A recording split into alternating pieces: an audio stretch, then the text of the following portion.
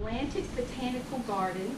He's been employed there since October of 15 and has come, in part, he's going to tell you more, on assignment to do some replantings and renourishments, as I understand it, at Deer Lake State Park. Prior to that, though, he was a Park Service specialist at Topsail Hill Reserve State Park, and he was there from 2012 to 2015. So he has a lot of experience right here in our own area with preservation lands, state park lands, and so on. He was educated at Florida State University and received his BS in Political Science and Government in 2004, and he received his MBA from Weber International University in 2007. So I'm kind of thinking we're pretty lucky to have a really smart guy who's doing what we love. So without any further ado, announcements at the end, I'm going to turn it over to Jeff. Jeff, thank you. Wow. I'm pretty lucky to be doing what I love. As you heard, I don't have an education in biology, but I became a biologist. It's crazy how it works sometimes. So I'm Jeff. I've been down here in this area since 2007. I'm a Florida native. I was born in Ocala. Lived in Titusville, went to school in Tallahassee, went to school in Lake Wales, so I've kind of been all over the state. And I really like it here because I've stayed here pretty much the longest. So as Laurie said, I worked at the state parks. I was a ranger at Grayton Beach, which Grayton Beach runs, the management runs Grayton and Deer Lake. And then I got promoted and went over to Topsail and did resource management. So that was everything: sea turtles, shorebirds, prescribed fire. I did, ran the whole thing over there. We just did a prescribed burn on Monday over at Topsail. I was out there. Some of you may have seen it on 98. I don't know if you got a chance to see it at night, but it was beautiful at night with all the fire and the snags. We didn't really want to do that, but it's not bad. So I'm here tonight to talk about the three state parks we have in the area: Deer Lake, Grayton, Topsail. There's a lot of similarities between the two, and so I'm going to talk first a little bit of history about the three parks, and about kind of what they offer and what you can see there. So I'm going to start with Grayton. This is an aerial photograph of Grayton from 1941. You can see there's really not much here. All you can see is the town of Grayton here. Wow. And then this is where Seaside is currently. Watercolors in this area right here. And that was it. There was really nothing here. The state acquired Grayton Beach State Park in 1968, and the only area that it consisted of was the beach access, which is down here, and the campground, which is located about here. So it was an area about this big. It was the original extent of the state park. They acquired the lands to the north much later in the 80s and the 90s, and Grayton Beach State Park is now about 2,000 acres. It's just a shade under 2,000 acres, most of which is north of 30A and abuts the state forest. Grayton offers cabins to stay in, 30 cabins to stay in. This is a view of the area today. Their cabin area is over here. It's a failed development that the state was able to purchase and put cabins in. They have 30 cabins.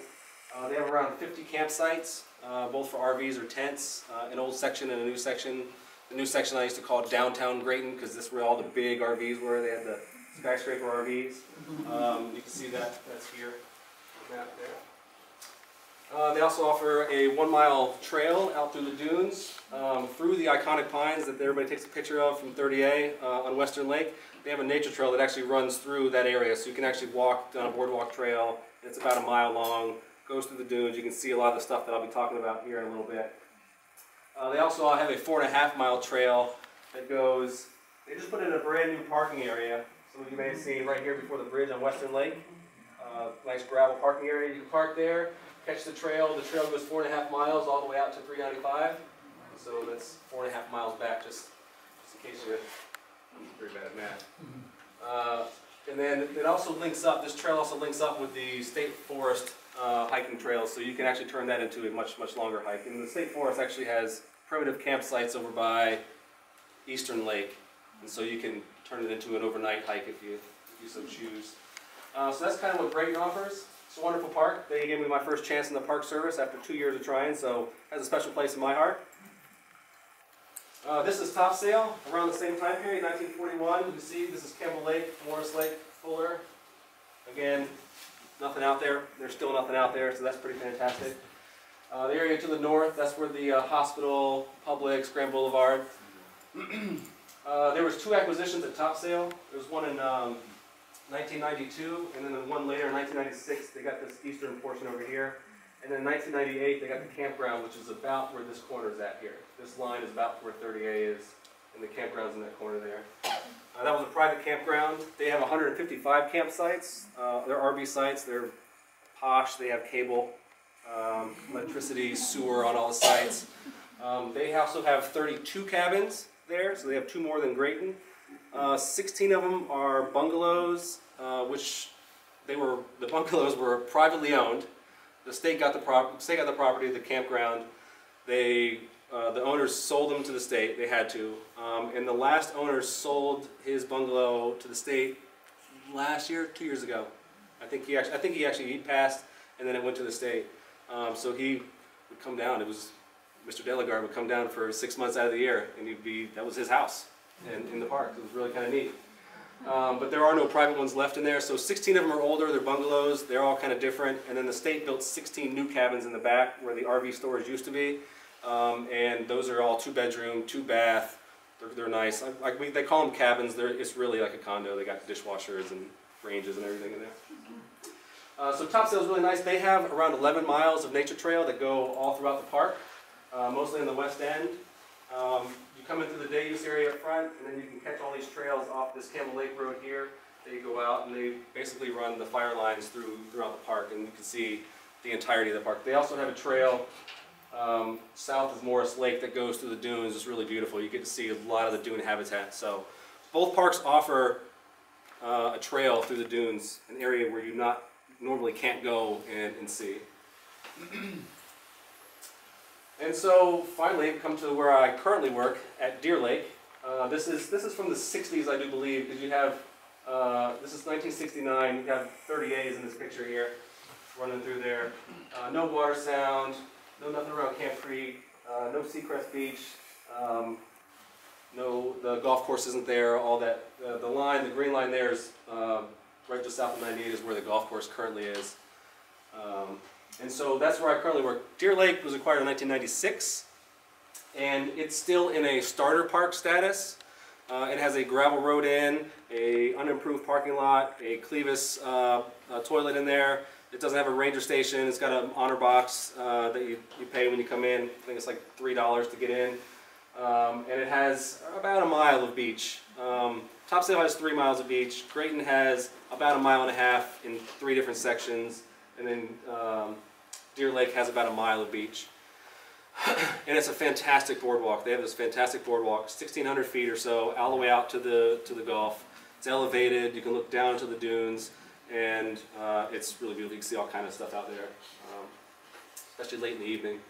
But there are improvements coming to Deer Lake. There's going to be a 30-lot parking lot coming out there. I don't think they're going to put in a ranger station. They're going to put pavilions, bathroom. They're going to run water out there, and so the improvements are coming. They just put them in the management plan, which I'll talk about management plans here in a little while. And so they wanted to put some primitive camping out there. Our park manager at Grayton and Deer Lake, he really wants to put some primitive camping out there where you have to hike in, camp, and then come out. That's in the works. And then I also work there, which I'll talk about the project that I work on here in a little while, but we are making vast improvements to the wetlands in the Camp Creek, Deer Lake, and part of the Eastern Lake watersheds out there at Deer Lake, despite the golf course. So the state parks are charged with protecting unique areas in the state, areas that have special character, special value, and what makes ours unique? It's the dune lakes. These are globally rare and imperiled coastal dune lakes. We have them protected. We have Deer Lake, we have Campbell, Morris, part of Stallworth, part of Western. We have a large watershed of all these lakes protected, both as the lake themselves and in the watershed themselves up in the forest. So Point Washington State Forest, all the state parks, they all protect these watersheds for these lakes. This is a picture of Campbell Lake. at Topsail from one of the nature trails, so you can get this view if you go out there. This is from the western end of Campbell Lake looking east. So the coastal dune lakes, they're brackish in salinity. Each lake is different. They all have their own character. This is another view of the western side of Campbell Lake. Campbell Lake almost never opens up to the Gulf. Of course, they told me that. I got to Topsail, the biologist at District 1. She's like, you'll never see it open. I only saw it once. And then when I was there, I saw it open 4 times. So, but it really does. It hardly ever opens because the way the outfall goes, water doesn't come in, and there's kind of a berm, so water's got to get really high for it to get out. So that big rain we had in 2014, it gushed out pretty good.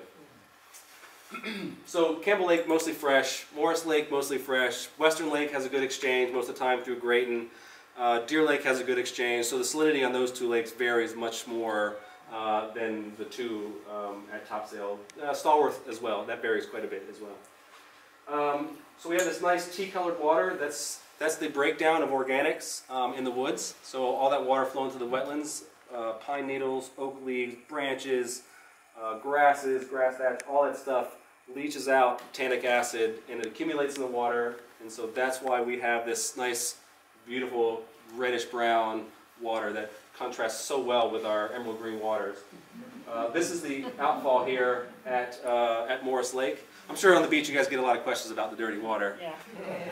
And it's really not. It's just slightly acidic, and it just has a little color. It has a little flair.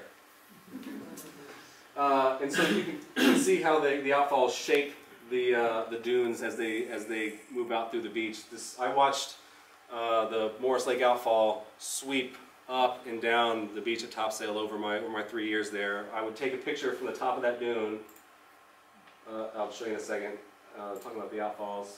I would take a picture from the top of the dune, looking down onto the outfall, so I could accumulate and see how it moved. And I watched it go all the way down there, and then go an equidistant all the way back down to the west, and it, like in just a matter of months.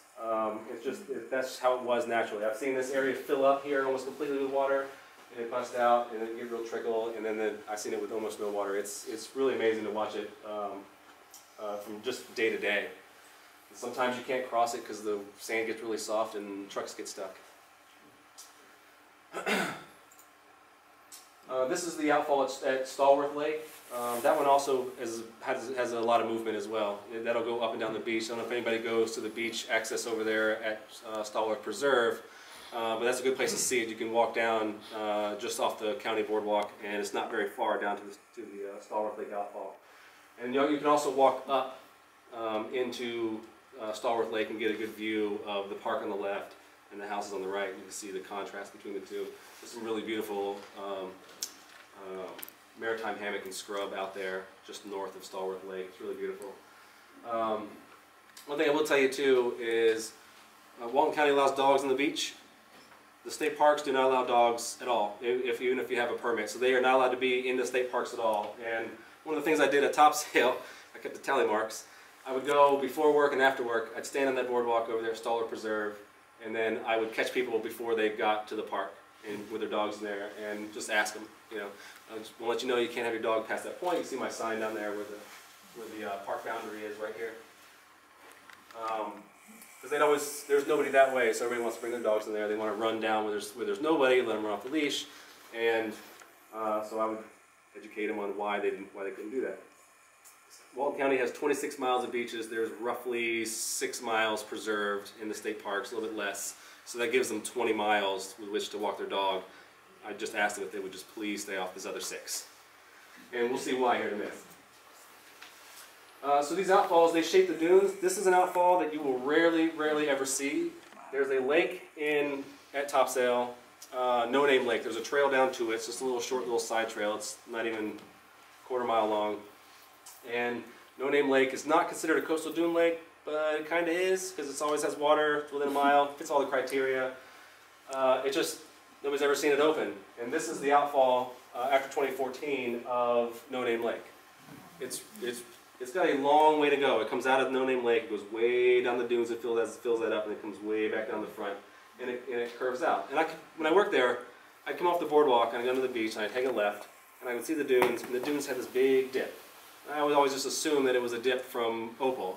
There's a lot of washout areas where opal came in 96, 95 and washed the dunes back, which is great shorebird nesting area, but you have these dips in the dunes. And I could never understand why that one was there, because the back area, there was no really overwash in there. And I got my answer in 2014. It's the outfall for No Name Lake. What was really neat is that outfall ran out to the beach, ran out to the Gulf. As it started to sweep to the west, it met up with the Campbell Lake outfall, and they both flowed out together. It was really quite something. So after a big rain, go to the park. You can see all kind of neat stuff. And so these areas are really good for rare plants and animals. These dune areas and these outfall areas. This is the endemic Gulf Coast lupine. It's really pretty. It blooms in the spring. I love it, but I also hate it because it doesn't bloom long enough. It only blooms for about 2 weeks, and I just want more. I really just want more. It's one of my favorites. I love the purple, the variation in the colors of purple. You know, sometimes they're deep, sometimes they're really light. It's got those really nice kind of leathery flowers. One of my favorites. And there's always kind of, you get close to be able to get close enough to one, you can find all kind of stuff in them. If you look down in there, spiders and all kind of neat stuff in there going on. Some of you may not like spiders, but we have jumping spiders, especially out the beach. That regal ones, they're called regal jumping spiders, and they'll get angry and they'll stick their arms out like this, you know, and like kind of scare you off. But when you look, they have these really like bright metallic green, I don't know what they're called, chompers. I'm not an insectologist, but they have these really like metallic green things on their right below their face, and it's really pretty. And I love jumping spiders too. I get them in the house all the time. They're like little pets. So this is a woody goldenrod. This is a fall bloomer. You'll see this in bloom. It's near the end now, but you'll see this a lot in the uplands, out in the dunes. It's part of our yellow blanket that we have out in the dunes. And it's loved by our monarch butterflies and our other passersby, our other fall migrants. They really like these yellow flowers. So you see a lot of woody goldenrod out there, and it's usually mixed in with an endangered plant called Cruz's golden aster. These are out in the dunes. You'll see in the next picture, but they have kind of they lay along the ground. They kind of have these long arms, and they also bloom in the fall. All these kind of bloom at the same time in the fall. The yellow ones here. There's another one called Godfrey's golden aster. It's not as you don't see it as much. It's just not as showy. It's kind of low. It's kind of like leathery green. It's got leaves that are sort of similar, kind of really hairy, like the lupine, and it just grows along the ground. It also blooms at the same time. The flowers are hard to see because they fall, and then they open up like that, and so you don't really see those as much. But that's also endangered. It's one of the things that occurs out in the dunes. So this is a fall picture from the south of Morris Lake, looking north through the dunes. This is your Cruz's golden aster here, these long kind of arms here. They kind of lay along the ground, little bunches of heads. These other yellow flowers that are sort of mixed in there is honeycomb head. And that blooms in October, and it's really common. You see it all throughout the dunes. It's one of the main yellow flowers that you see in the dunes. It'll carpet an area. It's important. Here's the woody goldenrod too. Not quite ready to bloom yet. A little bit later than those. But the honeycomb head is important because it's the sole food plant of the endemic solitary bee. This is the only solitary bee to occur east of the Mississippi.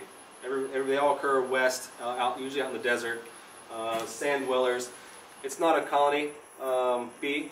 It's just a solitary bee. There's actually not even really a name for it. There's not much known about it. We did some research at Topsail to try to find where they go, because we don't know where they go. They go underground, but we don't know where. And so we would take, the previous picture was actually during one of these excursions. We would take this UV dust, it was like pink and green, and we would catch these bees during the day, because they land on the plants, they're pretty easy, just scoop them up. We'd give them a dusting of this UV dust, and then we came back out at night with black light. And we could see everywhere where that bee had gone, except we couldn't find out where it went. But we also did it a little bit late in the year, and then I left and we never had a chance to come back to it. And so hopefully in the future we can actually learn some more about it. But there's not much research on these other than the fact that we know that they weather hurricanes really well. We know that they come out in October at the same time that the honeycomb head, which is what it's on there, blooms. and then it goes underground for the rest of the year. It lays its eggs and has all this pollen from these plants. That's really about it. But they're really neat, and they're really hard to follow when they're flying. So another endangered plant that we have is the large-leaf jointweed. You'll see this scattered throughout the dunes and in some of the higher scrub areas that we have in the parks. Another name for it is October flower. It comes out also in October. There's several different species of this plant. This particular species is sort of tall, and it looks very sickly at the bottom. It looks like it forgot to grow leaves, and it has like kind of this woody stem, and it has these large kind of leathery leaves, and then it gets these beautiful white flowers that turn pink as they age through the fall. But this comes out in the fall as well, and that's endangered. It's one of the endangered plants that all three parks have and protect.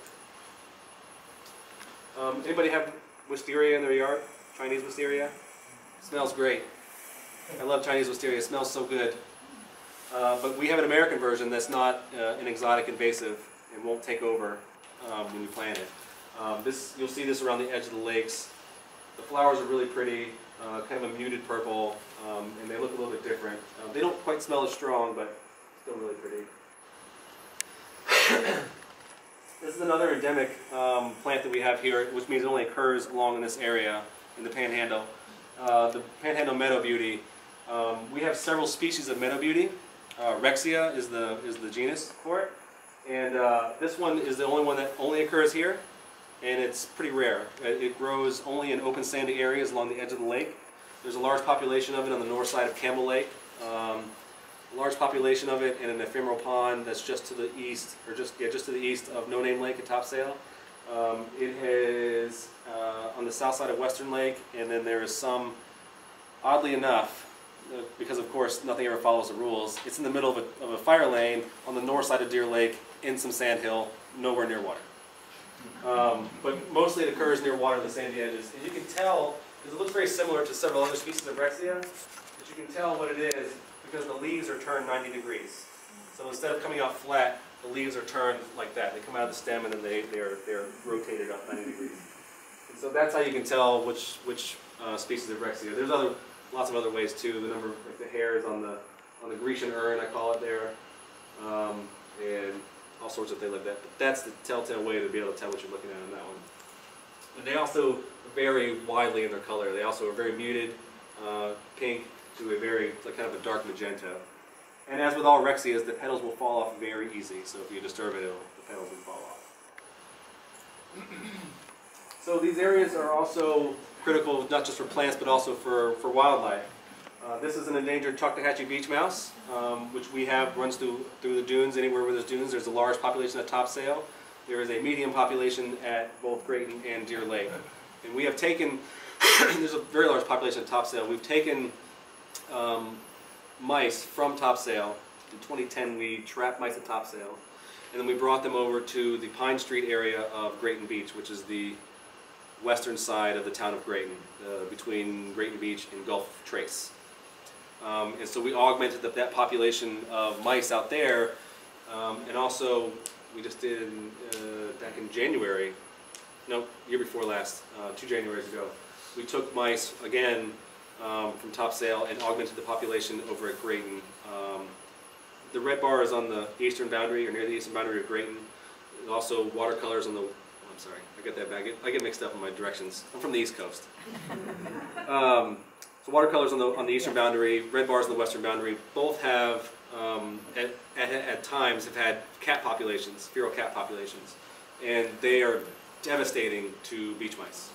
The cat and mouse thing is not just a cartoon, it is in reality what happens. They do hunt them and they will kill them. And so we noticed a dip there at Grayton, and so what we did was augmented the population by bringing in new DNA, because once the population gets small enough, then they start interbreeding, and that's no good for anybody.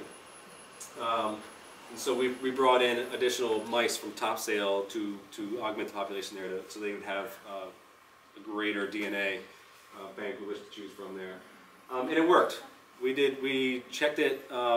We went out with U.S. Fish and Wildlife and trapped, and they took DNA samples, and they are healthy. It will decline again, and we will probably end up having to do it again.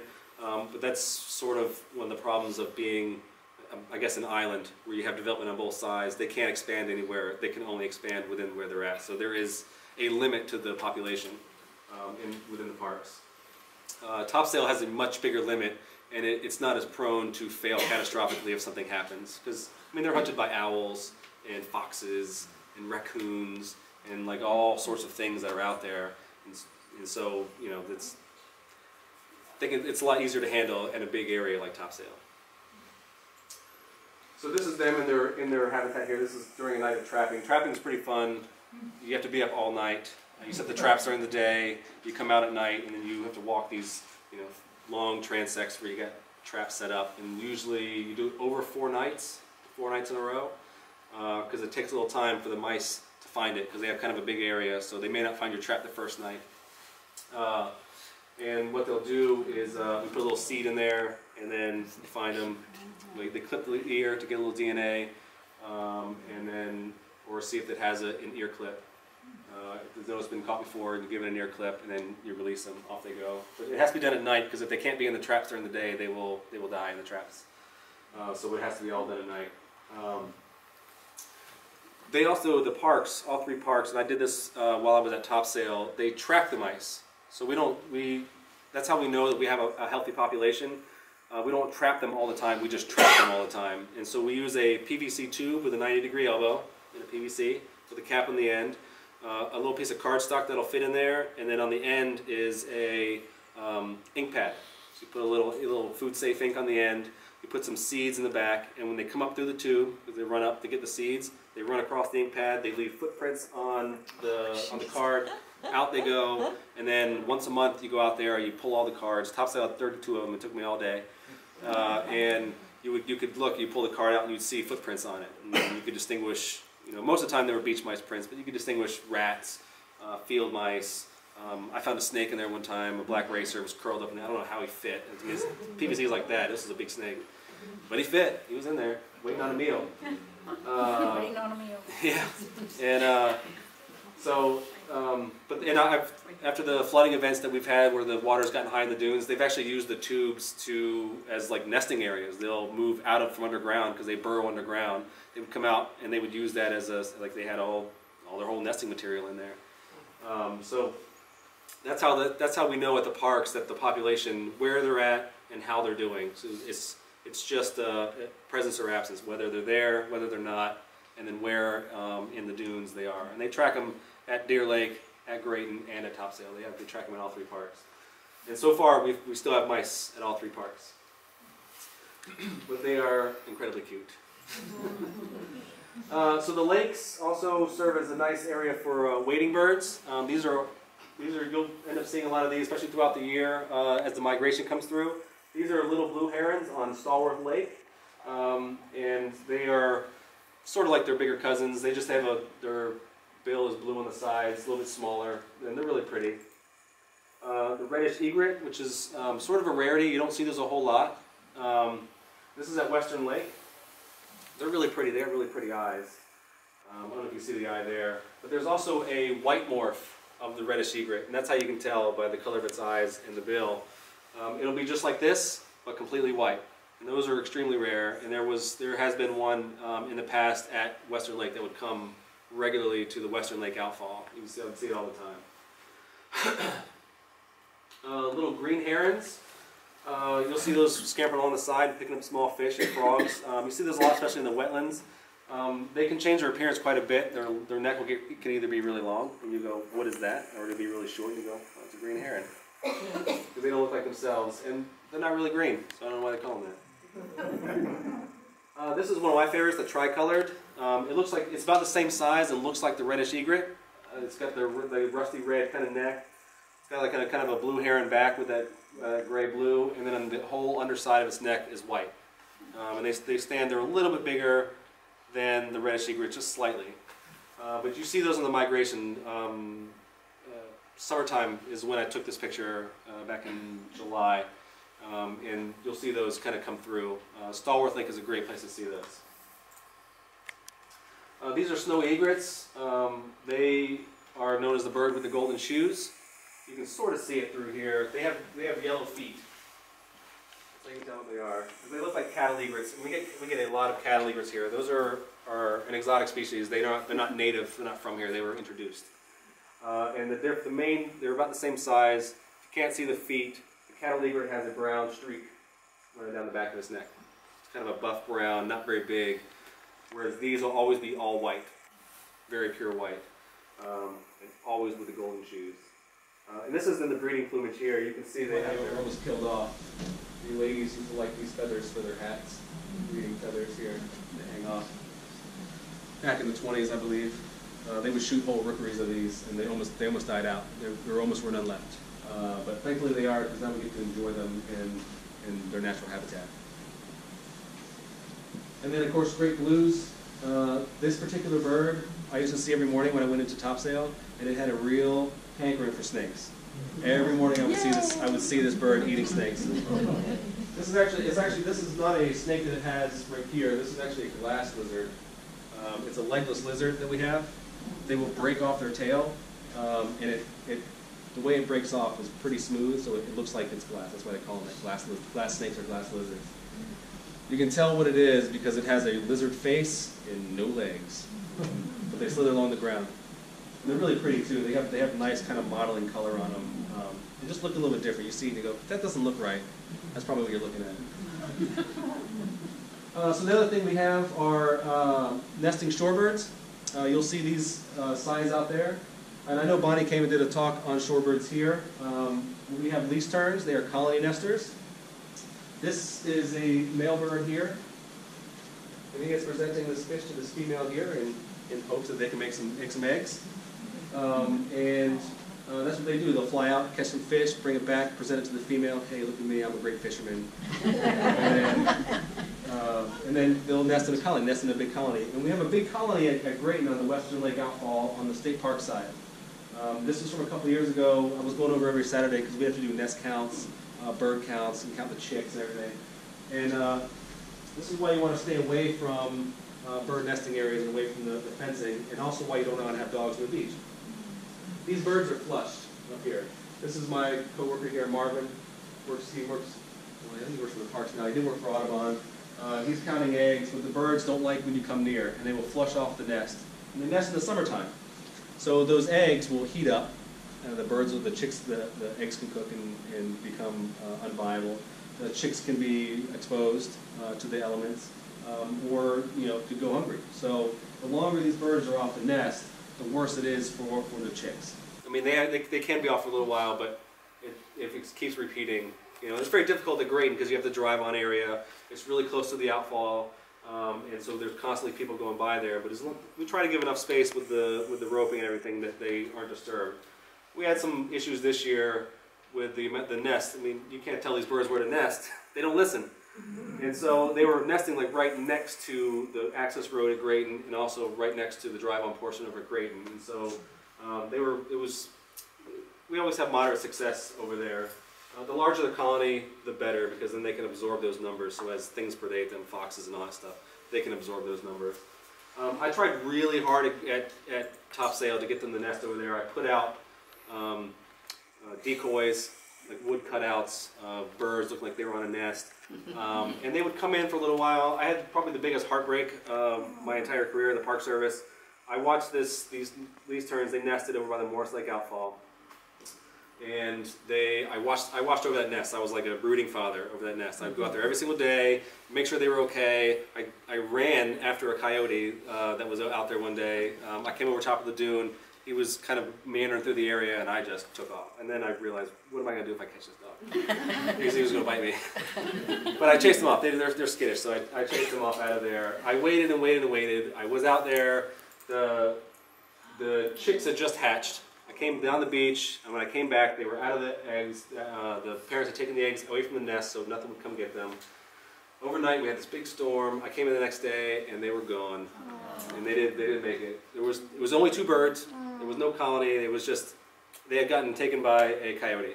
The parents were still there in the morning, waiting, like over the cup, waiting. I got the coyote on camera. I had a game camera set up out there, so I know which one did it if I ever see him. But That's sort of how it is sometimes. Sometimes they make it, sometimes they don't. It's part of the natural process. But they are really, this is directly out of the egg. This is before their feathers have been able to puff up. You can see the top one there starting to get the downy feathers as they dry out, but this is fresh. And that's what they look like after they fluff up a little bit. Extremely cute, and they bounce around the beach, get fed by their parents. But those are least terns. This is an egg cup of a snowy plover. We have snowy plovers that nest in all 3 parks. Topsail didn't have a nest for a long time. I worked really hard, like I said, to keep the dogs off the beach. I worked really hard to monitor the beach and make sure that everything was good. And we actually had while I was there, we had our first snowy plover fledgling in 10 years. Wow. And so every year since, there's been increasing the number of birds that they've had there. And it really all kind of started with a killdeer. I don't know if you know what killdeer are. They're a type of plover.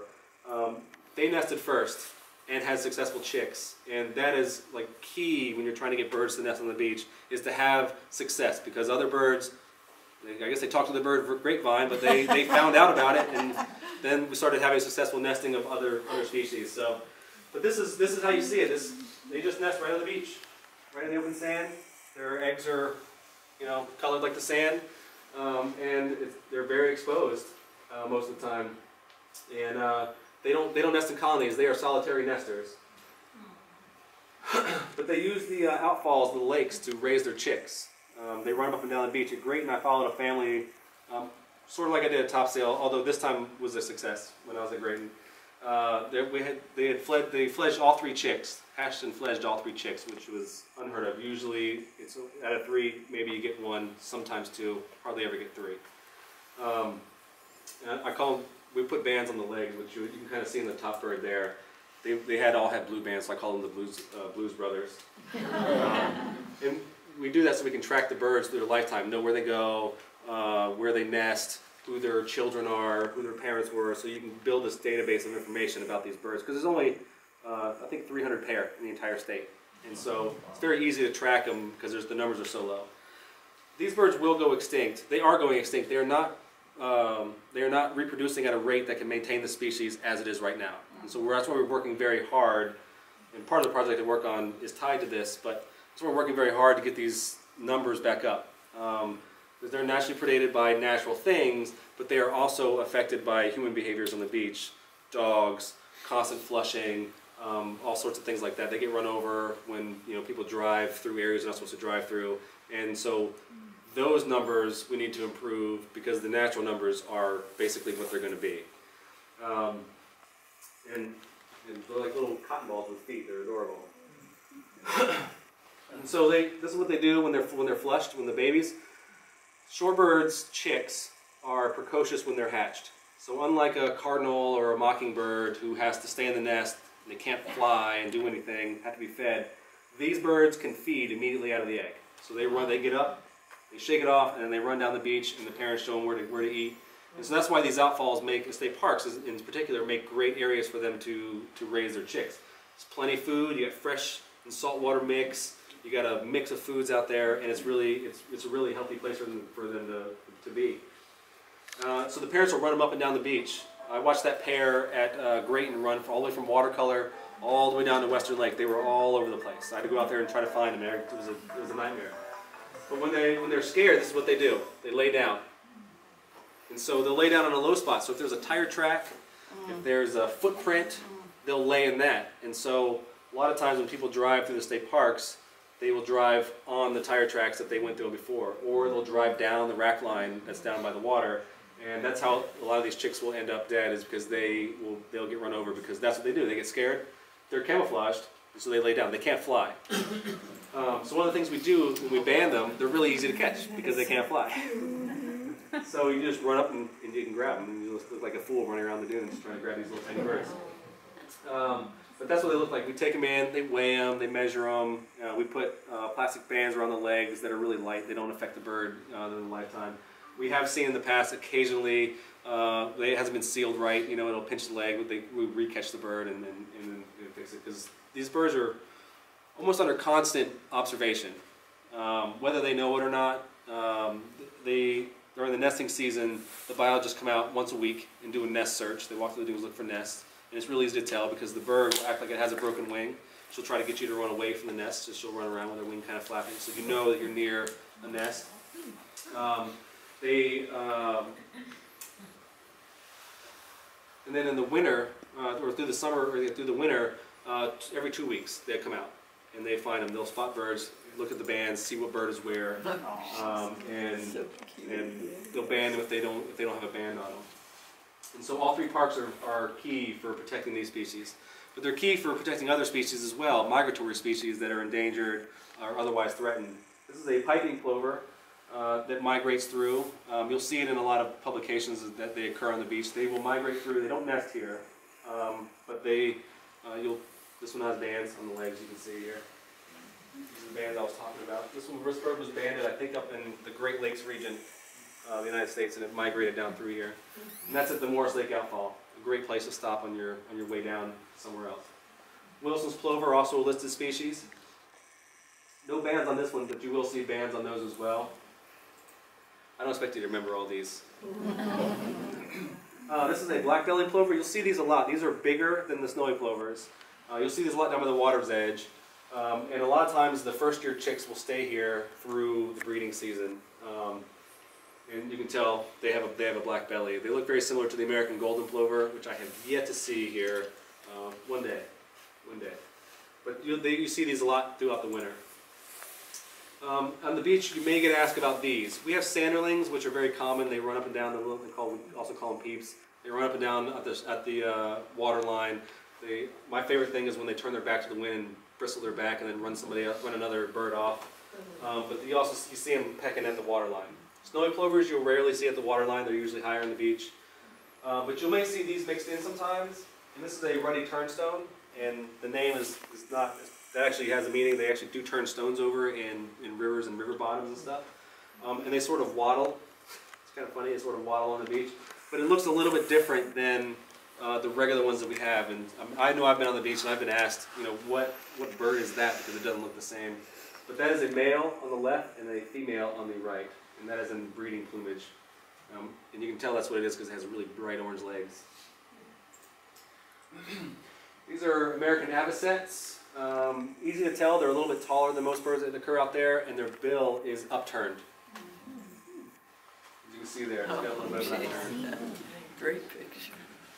This is a black-necked stilt. Always brings the tuxedo to the party. This is in the Morris Lake Outfall. Morris Lake Outfall was great for migrating birds.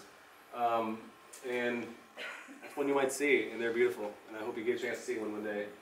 This is a black skimmer. They will nest here. They are really hard to bring in. They're ones that need successful nesting. So we need to have successful least-term nesting in order to get them to be able to come in and do that.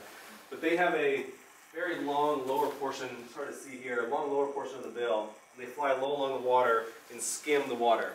And when they feel something, they snap it shut, and that's how they catch their fish. So that's why they have those nice long wings, get a nice ground effect over the water. They just kind of lope along, and they skim the water. They also, sometimes you'll see them laying out completely flat on the beach with their head out, look like they're dead, but they're not. That's just how they rest. I guess the bill's heavy, they have to carry that around all the time. So you may see, people may ask you about some dark stuff on the beach. They think maybe it's oil sometimes. This is an outcropping of humate, or sometimes it's also called peat. This was taken over by watercolor on Drayton Beach. And you can see, I like this picture because you can really see the plant fibers in here. This is the remnants of the old forest that occurred here before the sand came in and covered it up. So it's been compressed. And it doesn't allow water to escape. That's how our water stays in these dune lakes and is not able to escape under the sand and out into the Gulf. It does escape out into the Gulf through submarine groundwater discharge, just not as deep. It doesn't disappear. That's how all of this gets held in to that. So if you see something like this on the beach or pieces of this, usually you can break it apart. It's kind of crumbly. You'll see plant fibers in it. It'll be kind of brown. It'll be maybe a little bit greasy to the touch. But that's just a breakdown of organic materials, not oil. But that's what keeps the dune lakes from disappearing. This is after the heavy rain event 2014. This is the Campbell Lake outfall. And so this water is rushing out, reshaping these dunes. And then what was left was this humate. All all down through there. So if somebody asks you about it and they want to go see some, a great place to see it, even still right now, is from the boardwalk at Topsail. You can look out into the Campbell Lake outfall and you can see those outcroppings of the humate out there. That's why that outfall still has water in it. It's still just sitting there. Can't go anywhere. So all three of our state parks support a healthy forest and a richness of species. And they protect some of the most diverse ecosystems in the planet. And we carefully maintain those with resource management techniques like prescribed fire. This was taken, the previous one was taken on Campbell Lake. This is on the Camp Creek, the creek, not the lake. The creek that feeds into the lake on the northern edge at Deer Lake. And so we manage those mainly with fire. So some of the areas you'll see are pine flatwoods. Florida Natural Areas Inventory has a host of different ecosystems, but for our purposes, pine flatwoods is mostly what you'll see out there. Saw palmetto, gallberry, longleaf pine, slash pine. This has a cat face from the turpentine industry that took place out here. You'll see those a lot at Topsail, at Grayton, and a little less so at Deer Lake. They mostly cut the trees at Deer Lake. They mostly turpentine the tree at Topsail. Grayton is sort of in between. So this is a very typical view of some of the woods that you'll see out there. And we maintain these woods with prescribed fire like we did on Monday over at Topsail. This is some pine flatwoods over at Deer Lake that we burned there. And that's exactly how you want to see it. Low, not big flame heights, and really, hate to say under control, but sort of under control. Sandhill, these are the upland portions between the wetlands. You'll see a lot of open space with sand, turkey oak, slash pine, wiregrass in there. You see, that's where you see a lot of your upland species there. These also burn, just not as well, but we do maintain them with fire.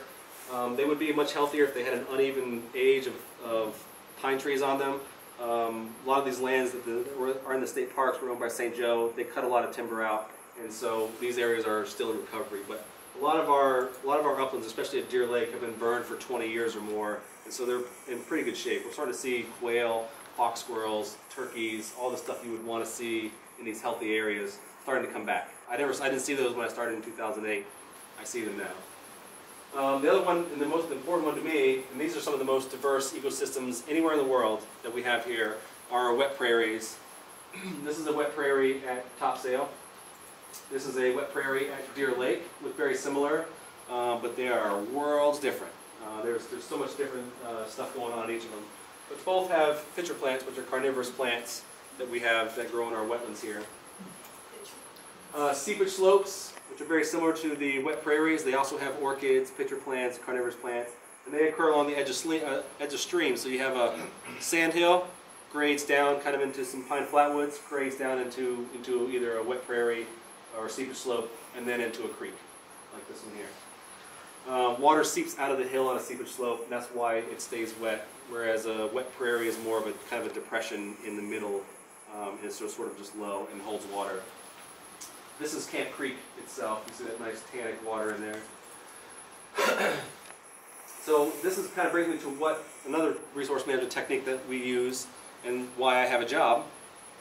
And this is looking into a tie-tie wetland.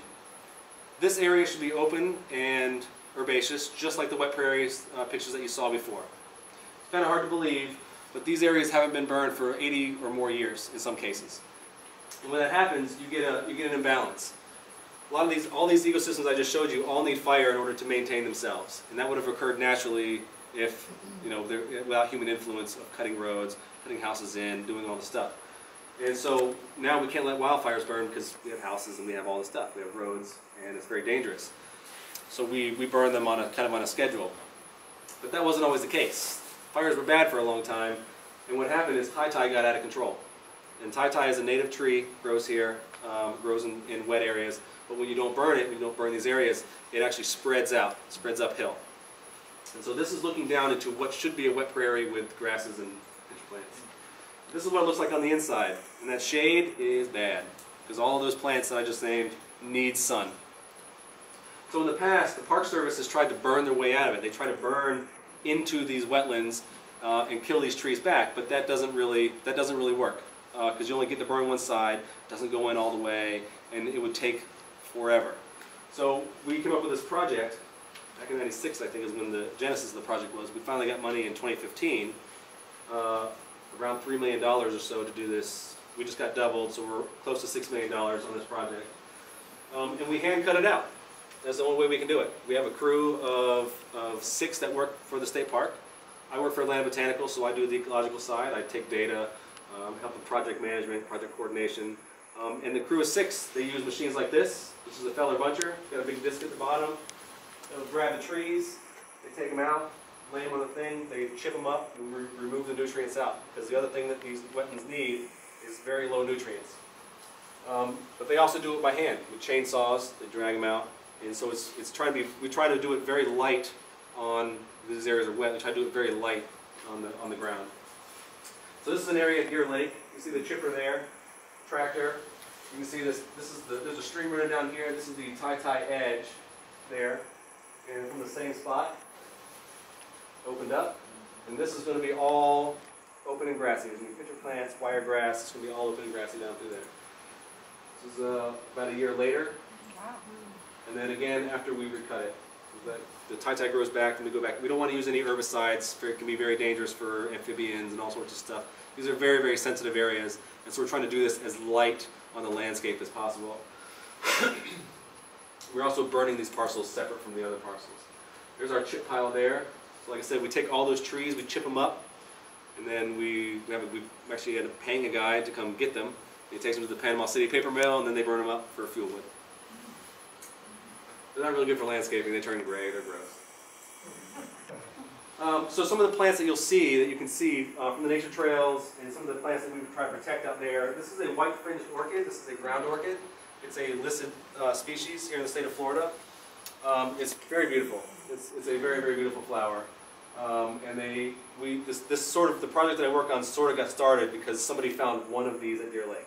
Just one. So we got that area cleared out, and we found 40.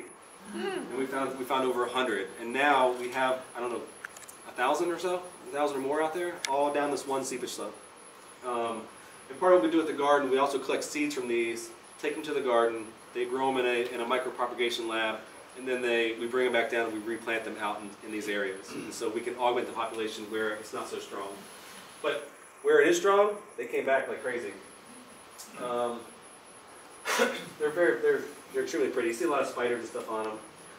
So what I did is I was interested in what pollinates these, because I didn't see a lot of stuff on them pollinating during the day. It's a white flower. It would have great visibility at night. So what pollinates them? And sphinx moths are what pollinates them. You can see there, this is the proboscis of the moth. Wow. There. Okay. So the nectar for this flower is down, all the way down to the bottom here. This long together here. And so there's a tiny hole. Gotta find that, go all the way down. But that's how the plant gets pollinated. That's how they reproduce. And so I thought it was pretty fascinating. I started noticing a trend. Moths came early on in the evening, just after dark, and then they would come again much later, around 1 or 2 in the morning, just based on the camera. I did find stuff on there. There was hummingbirds that visited. There was butterflies that visited during the day. But most stuff didn't have anything long enough to get down to the nectar. That's the only thing we saw that was able to do that. I found these at Topsail last year. We didn't know these were even here. And I worked at Topsail 3 years, never found them. I left, came back, was doing something else, and there it was. But these are yellow fringeless orchids. They're same family as the previous one. They just don't have a fringe, a little bit smaller, very pretty. If you see those anywhere, tell somebody. Some of the pitcher plants you'll see. This is a trumpet pitcher plant, tall, yellow. You'll see a lot of bugs and stuff hanging out near the lip. It's sort of like the light on your porch. They know bugs are attracted to these pitcher plants because that's what the pitcher plants eat. And so they hang out there. You see frogs and spiders and all sorts of things that are hanging out to the side. There's a lot of color variation on these. Sometimes you'll see them all red. You'll see red veins. You'll see red necks. You'll see just like a little line of red. And sometimes they're just all yellow. They have a lot of variation in their coloring, which leads to a lot of nice pictures. So this is one with a red neck over at Deer Lake. They excrete a sweet substance around the lip here. The inside of the pitcher is waxy, and so bugs can't get out. They slide along the surface and they can't get out. and then they fall down and then they're digested in the enzymes. So these plants have adapted to live in these very nutrient-poor areas. They don't. That's how they get. Basically, how they get all their nitrogen is through insects, because there's not a lot of it in the ground. Like a lot of our pine needles, oak leaves, all that kind of stuff. All that stuff that breaks down doesn't have a lot of nutrients, which is why we chip all those trees and take them out, because that will add a lot of nutrients to the ground and not be healthy for these plants. This is their flower. They flower in March, February, March, part of April. And real quick about the flowers, they are unique. They don't allow themselves to be self-pollinated. So the bug has to go in one way and then come out another, so it doesn't rub and pollinate itself. And so it ensures that it gets genetic diversity. And all the flowers are like that. However, they will cross-pollinate, and so you will get hybrid pitcher plants occasionally out there. Now, we've seen several mixes, and those are really beautiful because they take characteristics of the two different plants. So they'll be low in yellow, or they'll have white tops, and there's all sorts of variations. This is a white top with green lynx spiders. Again, a lot of stuff is attracted to them, so they hang out on the top, and they will pick off stuff that comes over there.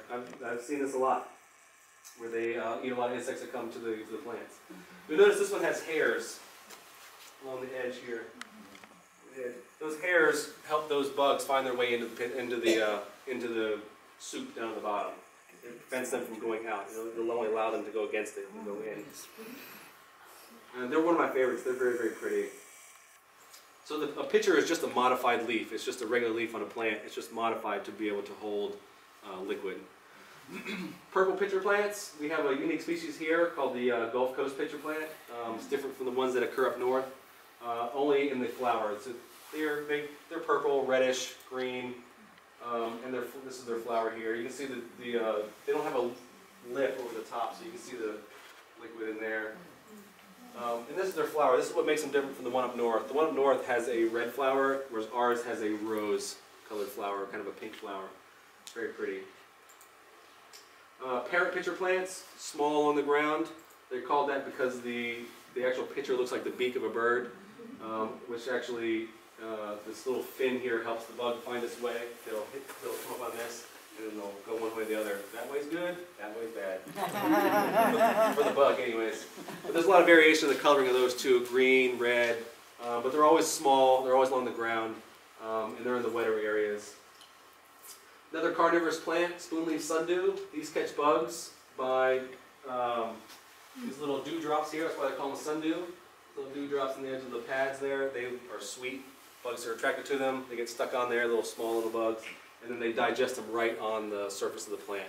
They don't actually close their pad. The one that's closed in the middle is actually opening. It's new. They're just stuck there. You'll see bugs stuck on them all the time. And this is one you'll normally see. The one previously I showed you is actually a listed species. It's rare, and this is the one that you see everywhere. This is the pink sundew, very much the same as the other ones. It comes in a thread form as well, which are a little bit taller. You can see the bug stuck there. He wasn't having a good day. I like these because they're beautiful spirals at the top, and they all have nice little pink flowers that are kind of small and dainty. But here's what it looks like out in a wetland over at Deer Lake. You see the red leaf sundew, purple pitcher plant on the left, old flower head up top. And one thing about these plants, they eat bugs, but they also need bugs in order to reproduce. And so they throw up their flowers up above the danger, and usually before they make their new leaves. And so like the flowers for pitcher plants and for sundews will be much higher than the actual plant itself, because it needs that pollen.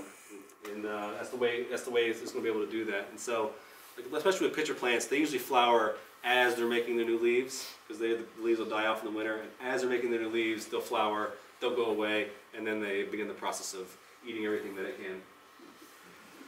So these are really pretty. You'll see these a lot. They dot the landscape out there in wet prairies. Pine lilies. They have the nice leopard spots there. They occur in and around this area. You'll see them in all three parks. Barbara's buttons. I only like this one because my grandma's named Barbara. And they also have these great spirals in the middle, and they're extremely beautiful.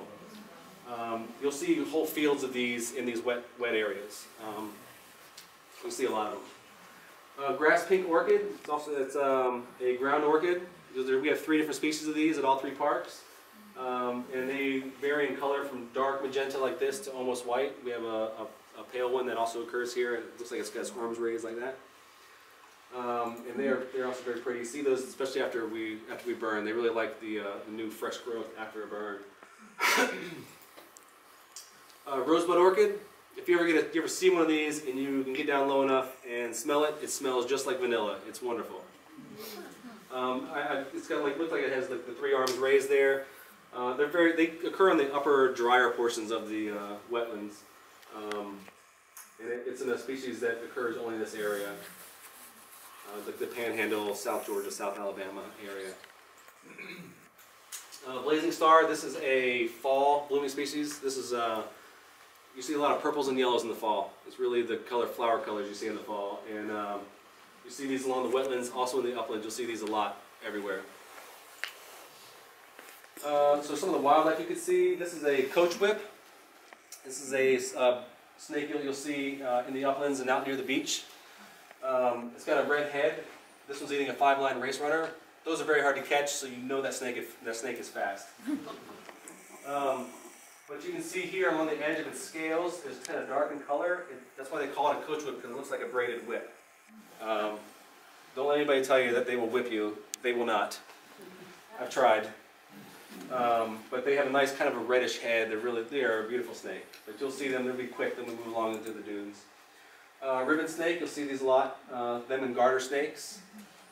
Rough green snake, you'll see these out in the forest a lot. They'll be up in the bushes, up in the trees. That's how they blend in. You can tell what it is because it has rough scales if you're willing to get that close to see it. So this is one of the dangerous ones here, diamondback. You may see these. I've seen them at all 3 parks in various sizes. I've seen some very large ones still. And they're absolutely beautiful if you see them in the wild, but just don't get too close. You're very, very likely to probably see these, the water moccasin. South Walton is almost all wetlands, and so these snakes like the wet areas. This is a young one. Young ones you can tell that they are young because of the stripes you see on them. As the older they get darker, much, much darker. You don't see the stripes. Also, they'll have a little yellow tail. I stepped on this guy doing some mapping over at Deer Lake. I think it was a surprise as I was that I was there. And it was unhappy with my presence, and this is what they'll do. This is why they call them a cottonmouth. They will rear back and open their mouth at you to warn you, like, I'm dangerous, stay away, you need to go do something else. And so I did. I went out and did something else. I listened. Especially after disappearing. Especially after disappearing in the underbrush, like in the direction I was going. I was like, oh, well, I'll just go the other way. People will ask you sometimes if we have alligators here. I used to get that question a lot as a ranger at the parks. Do we have alligators? The answer is yes, we do. Just not that many. Not that many. This was a big female who made her way into No Name Lake over at Topsail. She raised several broods of little alligators. I'm not sure what the little babies are called. She actually started in Campbell Lake. And she marched her and all of her babies across the tram road, through the dunes, over into No Name Lake, where she raised them. This was, actually I got very lucky. She was actually doing the low growl they do during the mating season. This is one of her babies here. They would hang out the end of the trail that led down to No Name Lake. So you'd walk down the trail, and then they would all scatter. And I was like, well, I kept thinking, well, why do they keep hanging out there? You know, people come down here all the time. Like, why do you just go to the other end of the lake? But they hung out there, and she would hang off to the side and just watch you under the sign that said "Beware of alligators." So, good for her. We have bald eagles. You'll see those around a lot. There's a nest at 4 Mile Village next to Topsail. There's also a nest up by the bay over by Topsail. There's a nest somewhere near Deer Lake because there's 2 of them hanging out over there quite a bit. I've seen them in the woods over there a lot, fighting with the ospreys a lot. Great horned owls, you'll see these a lot flying ahead of you out in the woods. They look like a really big bird that it just kind of moves off real sleek. You hear them a lot at night. This time of year they have a mating call, so you hear them a lot at night. You can tell the difference between a male and a female. The female hoot ends on an up note, and the male hoot ends on a down note. And so you can tell which ones, when you hear them going back and forth, you can hear which one is the male, which one's the female. And I'm not going to do it for you, but when you hear it out in the wild, you'll go, yeah, I know what he's talking about. It's very obvious. You'll occasionally see red-tailed hawks. These are our big hawks. They're very robust, hairy legs. This is a red-shouldered hawk, and these are a little bit smaller than the red-tailed, and they have white wing bars there, so they're a little bit easier to tell what they are. As I mentioned before, I've seen fox squirrels come back. Never seen these before down here. I saw one at topsail. Nobody believed me, so I had to get a picture of it so they would believe me. But sure enough, we do have fox squirrels that occur down here, and I've seen these now at topsail, and I've seen them now at Deer Lake. And my mom can confirm that because she was there when we saw it. This is a gopher tortoise. It occurs in the uplands, an endangered species that we have that occurs here. We are currently working, we just had a meeting not too long ago. I keep saying we, I don't work for the parks anymore. The parks had a meeting that I was sort of present at about reintroducing gopher tortoises into the area. And that's something that I wanted to do for a while because, like I said, our uplands are in really good shape. They like uplands, and for a long time the parks have been not open to that because they carry a respiratory disease when you bring them in from the outside. Gopher tortoises have a respiratory disease occasionally. But we brought up the point that respiratory disease is everywhere, and so they're not going to be introducing it here. It's already here. You know, there's no place where that doesn't occur, and so we wanted to be open to being able to bring them back and augment our. Because this is one of the slowest species to recover. Like I said, fox squirrels we've seen, quail, turkey. We have not seen the return of these, even though these areas are very ripe, very healthy for these animals. We just haven't seen the return of them. There's just not that many. I found this guy walking along the rock road over in Point Washington State Forest, just north of the park. We have old burrows. There's a healthy population at topsail out in the dunes. Just haven't seen them in the uplands in some of these areas, and so hopefully we'll move forward with being able to bring some of those back. You may see some of these. This is a black bear. I saw this was at topsail. You were with me that day too. This was a big bear. It's a big bear. A lot of times you'll see, this is the size you'll see here. This is a much smaller bear that likes to get into trash. This was getting into trash over at topsail by the cabin area, and we had to scare it off. One quick thing about bears, the bear population in inhabited areas has grown. The reason for that, a lot of people don't know, is that bears will have cubs based on the amount of available food. So they have what's called delayed implementation of the embryo. They get fertilized, it sits there for a while, and then they start baking the bread. Wow. And so what happens is, some years you have a lot of acorns, you have a lot of saw palmetto berries, and some years you don't. It's just part of the natural cycle of things in the wild. And so in years when it's really, really heavy, there's a lot of food, the bears are taking a lot of calories, they can support more cubs with the amount of food that's available. And so that sends a trigger that they can support more cubs, and they will have more cubs. 1 to 2, 2 to 3, as opposed to years when there's not much food, they will only have 0, maybe 1, because they just can't support it.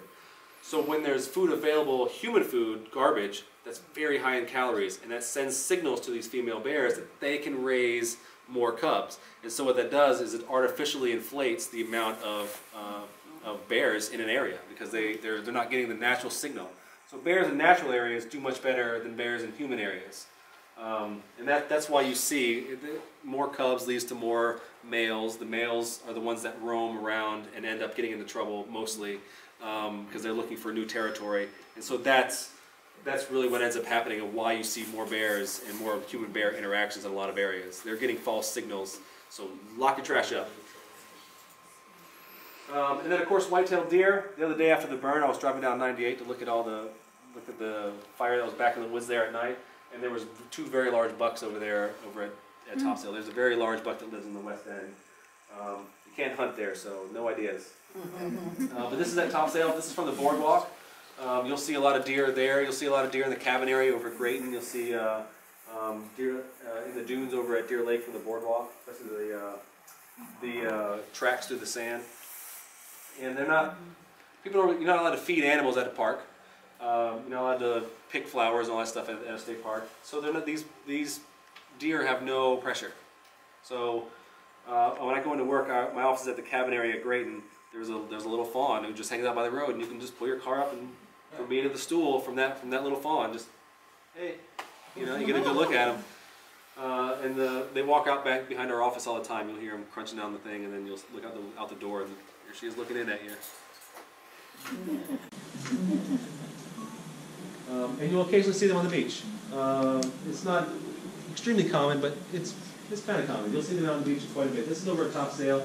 I know they've been seen on the beach in several areas along 30A.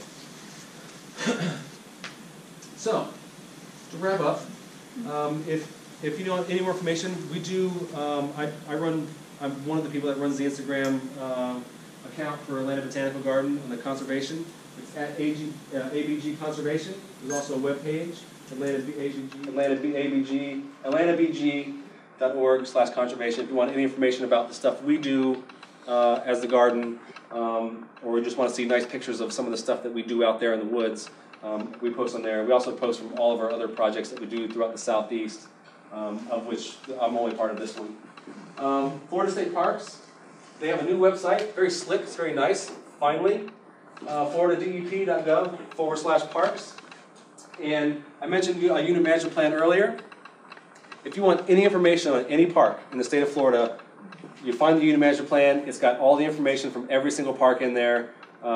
Everything you want to know, plants, animals, acquisition history, anything. It's all in a management plan. State managed lands have to have a management plan, a 10-year management plan, so they're updated every 10 years. Goes through a public process, so you can come, give information, you can give ideas if you have any ideas. You can come help prevent things from happening in them. Because the entire plan for a state park is in that plan. They want to put a campground in, it's got to be in the plan. They want to put a road in, it's got to be in the plan. And so everything is that shapes everything they do. You have to change it through an amendment process, and that has to go through the same process. So it's very difficult to change once it's done. Topsail is getting ready to do theirs. They are in the process of doing theirs right now. There will probably be a public meeting sometime early next year. They will be having their management plan meetings over there. You can also get the rules for the state park, like no alcohol on the beach, no dogs on the beach, like fee schedules, all that kind of stuff. And that's through the Florida Administrative Code 62-D. And that can also be found on that website there. There's not many, there's not a whole lot, but if you ever want to know exactly what the rules are at a state park, because a lot of people don't know you can't have alcohol on a beach at a state park. A lot of people don't know that. I don't think anybody knows that, actually. Dogs was the other big one. That was the other big one that I was mainly concerned with. No glass on the beach. It's all sorts of things like that. But it's all in there. It's not a very long document. I'm also part of a group that is focused on water quality issues in the area, specifically the deep well injection well up in Jackson County, aka the garbage juice hole up there. So we formed a group, and if you want any information on that, you can go to Safe Water for Walton on Facebook. There will be information concerning all of that on there. It's very important because our water here is connected to the water up there. One of the things I do is help improve water quality, on the surface here, but all of that water is connected underground throughout the area, through the aquifers deep underground. And so it's very important. And so for more information on that, you can go check it out on Facebook. I'm also part of a group called Let It Be Forest. All the information about the upcoming meetings for unit management plans, things going on at the state park, really pertinent issues, development around the state park, all of that can be found right there on letitbeforest.com. And it's an important resource if you are interested in getting involved in issues concerning protection of these conservation areas. And then also, shameless plug, you can follow me on Instagram. I post pictures like you saw tonight on there, along with information and all kinds of sorts of stuff. I don't do political stuff, so feel free to come enjoy what I have to say. So with that, I went a lot long. We'll open up to any questions if anybody has any questions about anything. Yeah? Yeah, some of the plants you mentioned, how you collect seeds, is there a way to get access to some of those seeds if you want to do a natural planting on your own property? There is, but not through the parks. So we have to get a permit, a research and collection permit, in order to collect any seeds, any plants, any cuttings, all that kind of stuff. You can do that, but you have to have a very good reason to be able to do that. So if it's for a public garden or something like that, then you could do it that way. And you can contact the park. It's all handled through the district office in Panama City. As far as through the garden, no, because they're very strict with their permits, and so we don't want to mess that up. Yeah, but there's other resources out there to be able to get the plants like this. There's pitcher plants are very popular to grow in bog gardens at their house. The little white plant that looks like a morning glory. Mm-hmm. What is that? That is a morning glory. It's a morning glory. It is. Oh, it is a morning glory. Yeah, it grows on the beach. I don't know the exact species of it. That's fine, but we saw it really low to the ground, and I thought. Mm-hmm. I think they sometimes call it railroad vine. Okay. But yeah, it is a morning glory. Okay. Those flowers will melt off in the heat of the day, me. How about the turtles? I don't do turtles. That's a whole other group. I don't do turtles. Turtles get all the glory. They get all the glory, and I love sea turtles. And I was very fortunate enough to be able to work with them at Topsail and at Grayton. I moved some nests from very poor site choosing by the females, but yeah, the turtles. Everybody knows about turtles, so I'm hoping to spread some awareness about some other beach nesting critters. Yeah. The area at Grayton where the cabins are, what did that used to be? Because there's old roads out in there. So, yeah, it did. There was a developer had it, and sometime in the 70s, he put in the roads, he put in the sewer, he put in all that stuff. It was actually slated to have 190 lots between Little Redfish and Alligator Lake, south of 30A, not including Gulf Trace, which is a ton. That's a lot of lots in there. If you ever saw it's in the plat book for the county. If you ever get a chance to look at it, it's phenomenal. It's what they were planning to put in there. But I think he spent all his money on putting all that stuff in. I think it was a group. I think they spent all their money putting all the roads in because they put a sewer treatment plant north of 30A.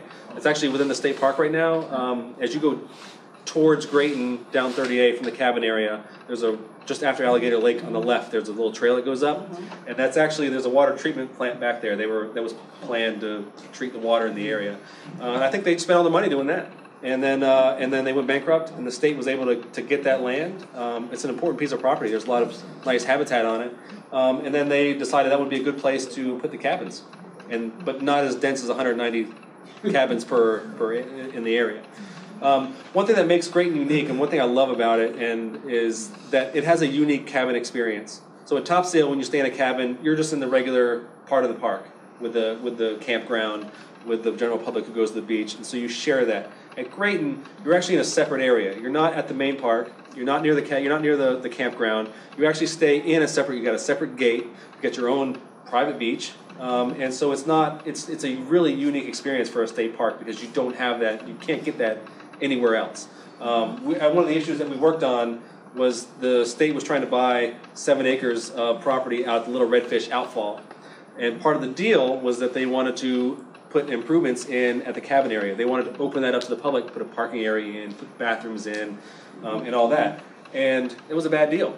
It was a very bad deal. As I mentioned, the unit management plan clearly states in there was a plan to fix the park. The roads need to be fixed. They are the original roads from 1968. You can see the shells. You can see individual shells in the road. The bridge needs to be fixed on the way out to the beach. They need to put in bike lanes and a sidewalk out there to help improve safety for people walking from the campground, because we want to encourage people to walk and bike, and they do it anyways. And so why not give them a space to do that? And then improve the parking area at the main park. There's enough space at the main park in that parking lot to put the number of spaces in that they wanted to put at the cabin area. And so we wanted them to take a look and do that stuff because it needs to be done. Grayton's a big moneymaker for the state. Grayton and Topsail both are very big moneymakers.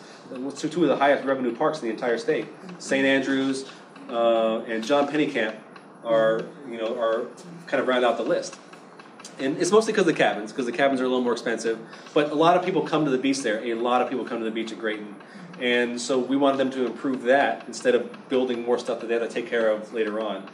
Pour some money into the cabins like we wanted them to. And so that was a no-brainer. That was a very bad deal because we wanted the land. I wanted them to purchase that. I've been wanting to purchase that piece of property forever, but not under those conditions. So that's one of the issues that we we sort of work on and get the word out about. Yeah. I'm with it's complicated here, but Let It Be Forest. I've got stickers here that if anyone wants one, you can have one. We are a branch of an organization, Beach to Bay Connection, which is a 501c3 that was founded in 1993. You might even remember Beach to Bay Connection if you've been around here a long time.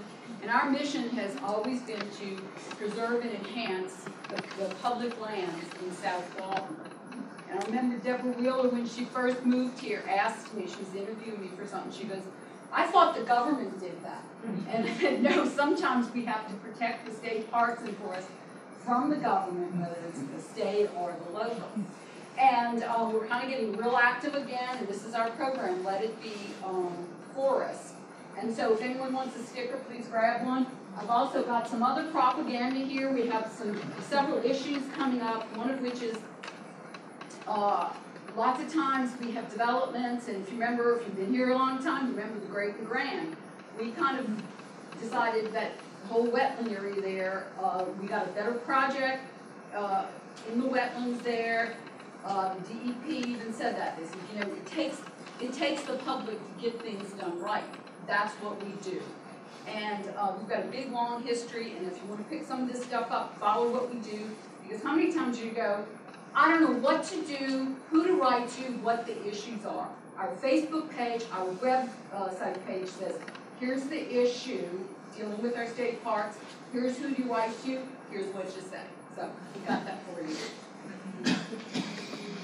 Thank you, Celeste. Any more questions? Well, could we give Jeff a big round of applause?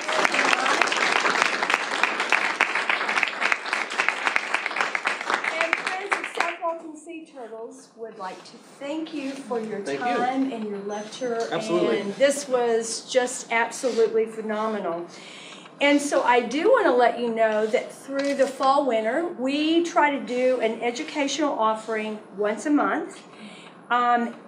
As important as our state parks are, and you just saw the glory of creation through Jeff's eyes and his camera and his discussion, but the next lecture is a major risk and threat to what Jeff is working so hard to preserve. We are going Another one? December 13th, before your family arrives for Christmas and maybe before you leave for Christmas, we're going to have Dr. Laura Tu. She is a marine science agent for the Walton and Okaloosa counties, and she's going to be discussing microplastics. Whether you have been on the shores of the outfalls or you've been down on the beaches, you see the big plastic because we all leave it behind. But what you may not really be paying attention to is that as those plastics wash out and they get brittle from salt water and they begin to break up, let your eyes start looking for those little bitty chips of blue and red. And think about that in massive bulks. I'm not your expert, but Laura too is. So December 13th, right here, 6:30, she's going to come talk to us about it, how we can impact that as humans, and if that is one of your things, she may have some other ideas to get you involved. So please don't miss that one. Tonight, we also had 2 of our volunteer beach ambassadors go by the TDC and get every one of their Coastal Dune Lake DVDs that they had available, and they're on the back table for you. So if you already have one, maybe you'll leave one behind, but if you do not have your copy of the Coastal Dune Lakes, these are by the, how do you say their name? Stoltzfus. Yes. And these guys were in the area for, what, about a year and a half. I worked with them pretty extensively at Topsail. Yeah, a lot of research. So this is the real deal. This is the real education. They're free and they're back on the back corner. And then one more last announcement Beth will make from the back. So Beth, or come on up if you want to. Beth is the president of Friends of South Walton Sea Turtles.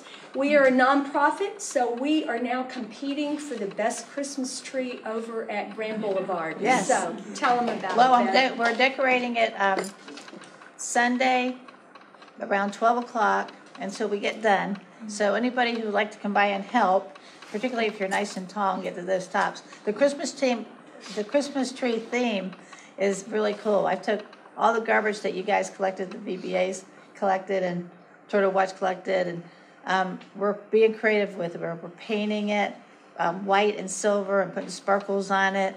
And I've gotten the Seaside School involved, and they're helping me, their art class. And so we're decorating it on Sunday. Anybody want to come by? And then if you can't come by Sunday, Tuesday between 4 and 6 is the voting of the best tree. So if you could go put a vote in, it's recycle and reuse at its best. So thank you for coming tonight, and we'll see you on December 13th.